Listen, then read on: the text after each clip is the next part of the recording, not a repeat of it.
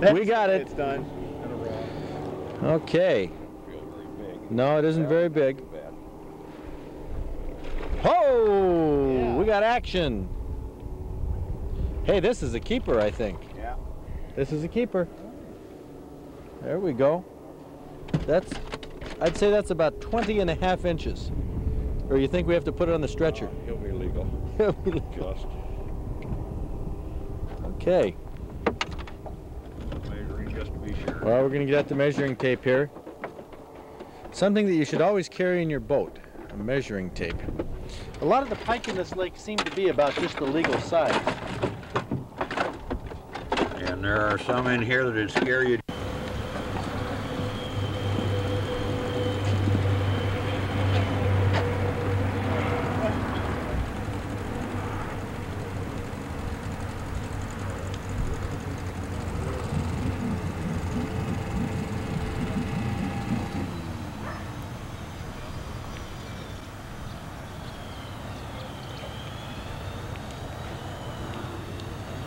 Give him a push off there.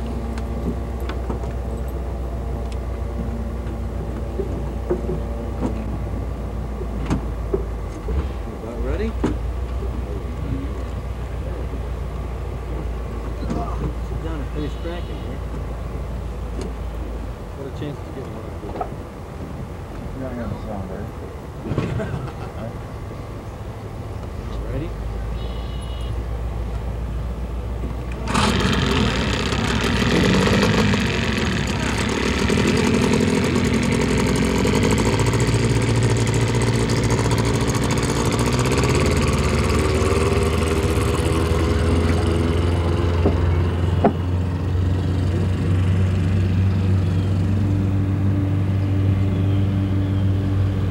Minnow out of here. There's a bunch of them in there, believe it or not. Yeah, I believe it. There we go. You hook them under the dorsal fin, right in the back with about a 1/0 hook or thereabouts. Mm-hmm. So that they... Okay, let's see that minnow there. That's a good lively one, about 4 or 5 inches long. I like them a little bigger if I can get them for northern, but... now you have a sinker. A sinker about a foot or so up. A 1.5 feet or so up. Wire leader, because these Houghton Lake pike have the teeth. And a large bobber to help hold it up there. Now how far are you going to cast it? Oh, just a little ways out here. All right. And it sets right out there, and you put the clicker on, and when the pike hits it, it goes. And we're all set. And we're all set. Okay. You can set the hook about any time that they're going away from you. If they're coming towards you when you're fishing with a bobber, you got to wait. But when a lot of people wait until they take it down twice and all that. Well, you can catch them or you can feed them. Yeah. That's the way I feel about it. When they've got the bobber down and they're going away from you, you can get a tight line on them, hooking them under the dorsal. You get them right in the corner of the mouth 9 times out of 10. Sounds good. Okay, what is this bobber called? This is just a slip bobber. Slip bobber.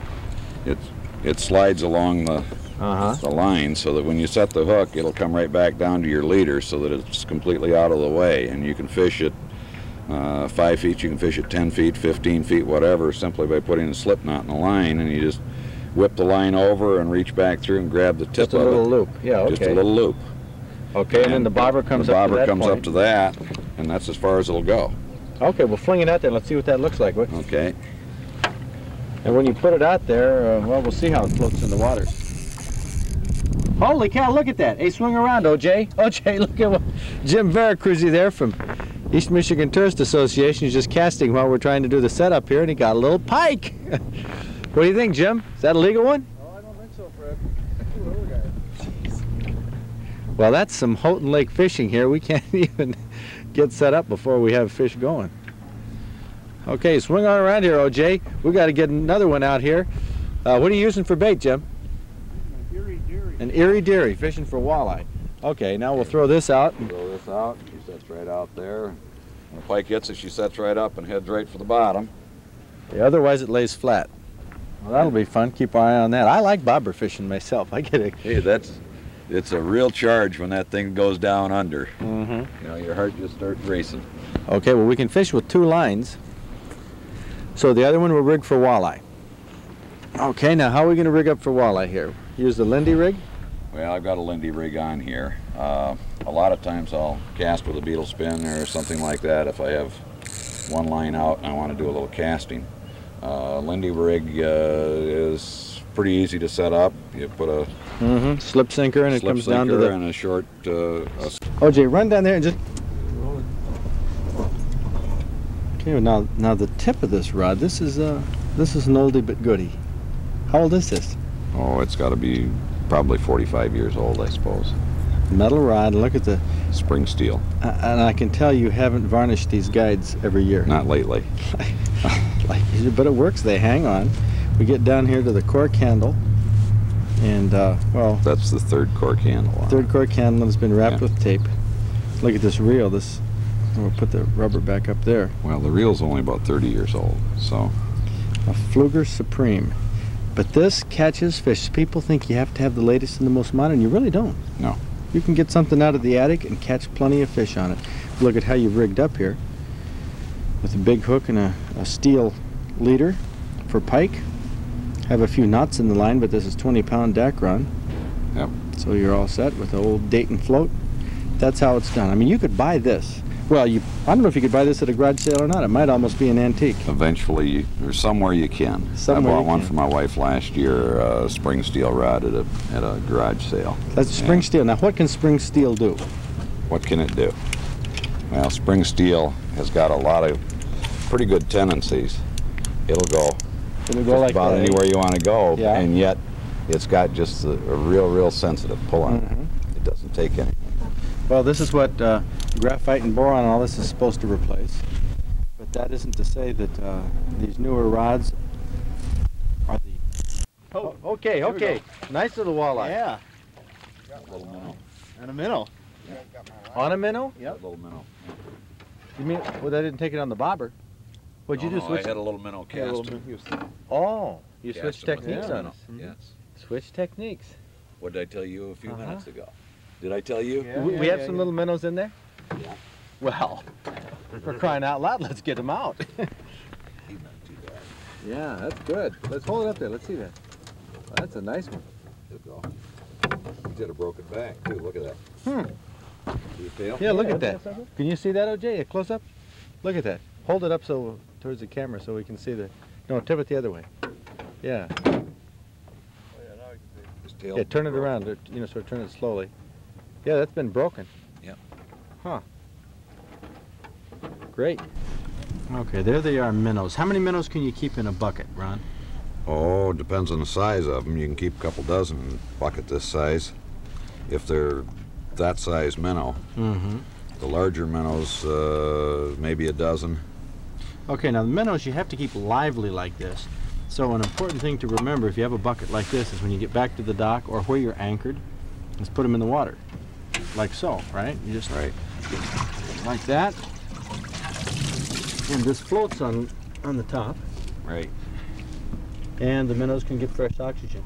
That's really all there is to keeping minnows. If you keep them fresh and keep the water changed, they're no problem. They're fun They'll to fish last with. a long time. Sure. Yeah. Probably the best bait you can get. That's what the artificials imitate. Yeah. What we're going to do here, the technique that Ron just caught that walleye on, was hooking a minnow, small minnow, by the lips, just through there, running plain line, no sinkers or weights on it, and casting it out and fishing it like a rubber worm, like you would with a rubber worm. Let it sink to the bottom, and then just pull it on slowly every now and then. Is that it, Ron? Yeah. That's the technique? I just picked up a walleye that way. But that's an easy way to fish with minnows. Lots of ways to fish with them. Catching lots of fish here, too. Yeah.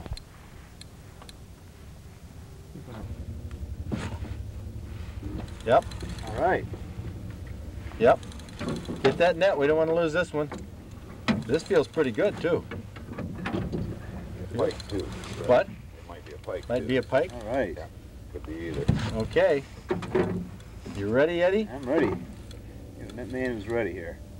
Oh, ho. Oh, this looks like I haven't seen it yet. I'm just Here it is. Oh, it's a little rock bass. rock this. Rock bass? Yeah. We have, no, I can get it. Oh, I'll okay. get it here.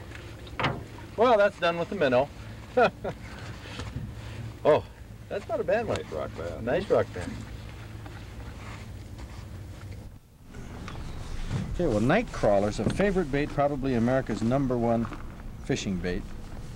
What do you keep them in? Just dirt, or No, I is this use bedding? bus bedding, and there's a little bit of dirt in there too. Do you keep them refrigerated? No, I keep them in a cool basement. Yeah, as long as you They keep keep them real cool. well. 40 to 50 degrees is about Yeah. the best. But you pick all your crawlers yourself? Yep.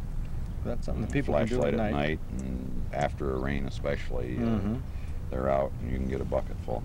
You can't beat that. Something for the kids to do. It's a fun activity, something to Oh, yeah. collect. Just keep them like that. If you keep them cool, you're all set. They'll last a long time.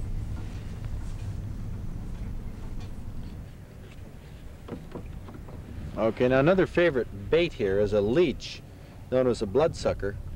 Yep. A lot of people don't like to touch They're these, slippery. and they can't suck your blood while you're putting them No, on a hook. they don't go fast enough. Yeah, but You we just take- hook them in one end. They're really tough. They're a lot tougher than night crawlers are. Right there, that's a leech, and it'll stretch out when it's in the It water. stretches out when it's in the water. Okay, and cast that out. Cast that out and let it lay on the bottom for a little while, and then raise it up and give it a little pull and just ease it back in just a little bit. Okay, now this type of fishing, it's good to use a spinning reel, a light That's right. type, real light this is action. a Fenwick with a 6-pound test on it, and a real light reel. Okay, well, we'll keep an eye on the bobbers for pike, and we'll keep a sort of a finger there. Look at the tip of the rod for the walleye. Right.